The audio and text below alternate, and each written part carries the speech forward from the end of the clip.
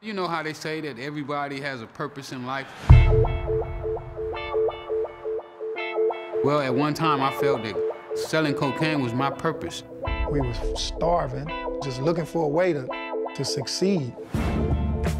The first time I seen rock cocaine was 1980. Murder rate was sky high. South of the 10 freeway was kind of a no man's land. He said, you know, we're selling it to the blacks. He said, you go into these neighborhoods, there's no cops, you can sell it where you want, and when they start killing each other, nobody cares.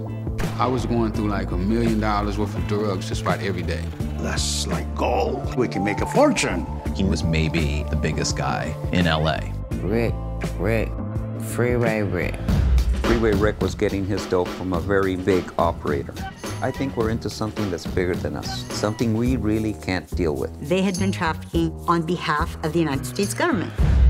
She could prove what she was saying. The story was mind-boggling. When I was young, let me tell you how it was when I come from.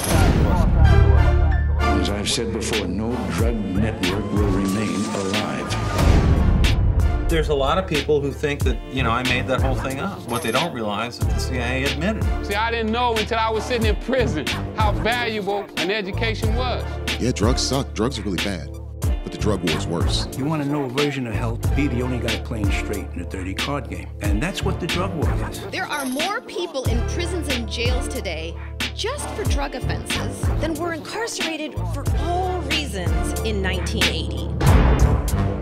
Me being here is defying all odds. People don't get federal life sentences and beat them.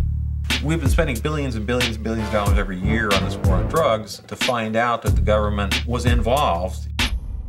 That's pretty astonishing. Crack in the system. This is Los Angeles.